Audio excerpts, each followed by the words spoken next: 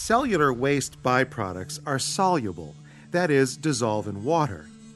And when they are eliminated, a certain amount of water is also eliminated. Our kidneys work as a filter to preserve as much of our body's water volume as possible. If they didn't, or couldn't, we would die of severe dehydration. Healthy kidneys filter all the blood in our body every 30 minutes. They filter and remove approximately 1.5 liters of urine every 24 hours.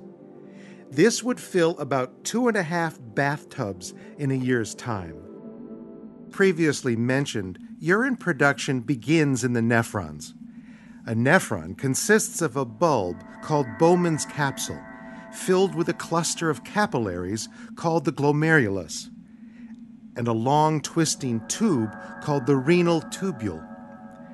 Blood flows from the renal artery into the glomerulus.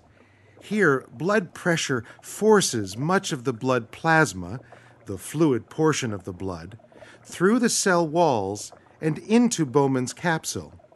This is called absorption and is the first of 3 steps involved in the process of filtration, or filtering of the blood.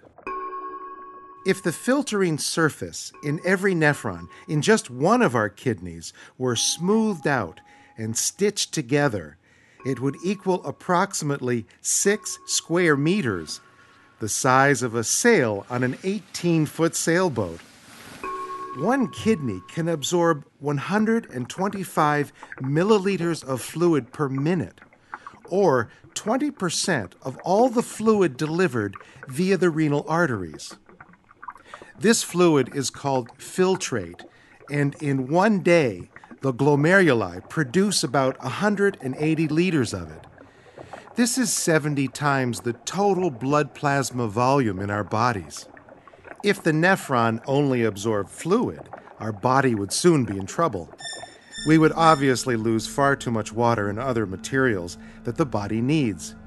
This is what occurs in a disease called diabetes insipidus, which can cause death by dehydration. During the next step of filtration, called reabsorption, the filtrate passes from Bowman's capsule into the renal tubule. Here, 99% of the filtrate is reabsorbed back into the capillaries surrounding the tubule and returned to the bloodstream.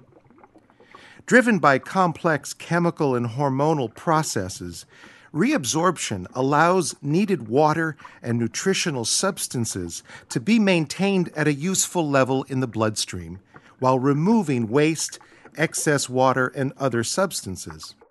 In the final step, called secretion, any solutes remaining in the capillaries that were not filtered out originally are secreted into what is left of the filtrate.